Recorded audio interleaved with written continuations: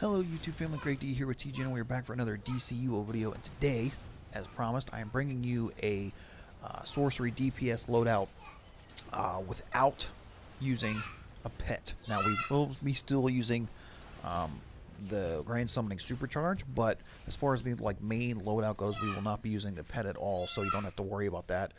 Because as we know, the pet damage and all the damage via the stats revamp is been highly nerfed, obviously depending on how many skill points you have.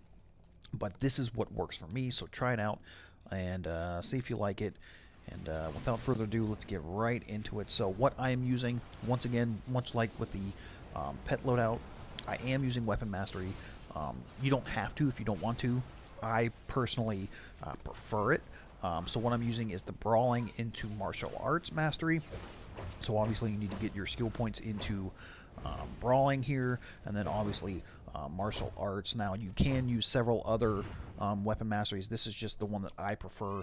You can use, what's another good? Two-handed into Bow, Hand Blaster into Bow, Dual Wield is another good one. So it's just kind of personal preference there. And as far as like mods, I went with the balance of precision and precision and might with some power. So like I did might and power, precision and might for the Red Sox, precision and health, just to kind of give myself an overall rounded, even keel character per se. So what I did as far as the actual let me go into the stats points here. So I did use Weapons Expert because you will be doing a lot of damage via your weapon. Obviously, you want to get your critical attack chance, get your critical attack damage, and then I used the rest of my skill points, even though I know I don't have a lot. I kind of balanced them between precision and might, because obviously you're doing some damage with your powers and some damage with your weapon as well. So as far as the actual loadout is concerned, you've got Circle of Destruction, which is your power interaction. That will inflict bad karma. And then you'll notice some of these other powers, once the power interaction is set up, they'll do extra damage because of that. So Weapon of Destiny, which is your weapons buff. Grand Summoning, your Supercharge, which you will be able to summon all three of the pets, DPS, Tank Pet, Healer Pet, for a short period of time. Love the Supercharge. You guys know that if you've followed me or have been subscribed to my channel for a while, you know that I love it. So then we have Soul Well here, so you can kind of like stack these. This is obviously damages nearby enemies, as you see there. Create an explosive magical shard above your target, damaging it nearby enemies over time. So this is another damage over time. Bad karma affected enemies take additional damage, as I mentioned before, because of the power interaction. And then we finish off with Soul Bolt. So once again, bad karma affected enemies take additional damage. So really, this is a pretty simple rotation. Like I said, this is what works for me. Try it out for yourself. See if you like it. I won't be hurt if you don't. But basically, what I'm gonna do. So let's get our trinket up here. So basically, the loadout is pretty easy. So what we're gonna do is you're gonna clip Circle of Destruction with Weapon of Destiny, hit a Weapon Mastery attack, hit Soul Well, Weapon Mastery attack, Shard of Life, and you're gonna use Soul Bolt as your finisher, quote unquote. So here's how it looks. So we'll pop the trinket.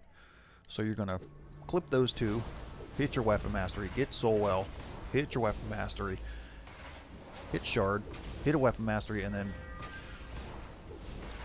you can hit a couple more Weapon Masteries, and then your Circle of Destruction and Weapon of Destiny should be cooled down, so you can go like that. So the nice thing is like it's pretty much set up so that like you basically can hit, you have enough time basically to hit a Weapon Mastery attack in between each power. And the damage is pretty much on par, if not, maybe even a little bit better than the damage with the pet. I mean, at this point, the pet damage, whether you're talking about sorcery or earth, is basically just a damage over time. They don't hit nearly as hard as they once did before the stats revamp, but we'll go through this one more time. So you're going to clip Weapon Mastery attack, you're going to hit Soul Well, Weapon Mastery attack, you're going to hit Shard of Life, Weapon Mastery attack, and then you're going to hit the Soul Bolt. And then, like I said, you'll have time to do a couple of Weapon Masteries, and then everything will come off a cooldown. So you can just go right through the rotation again.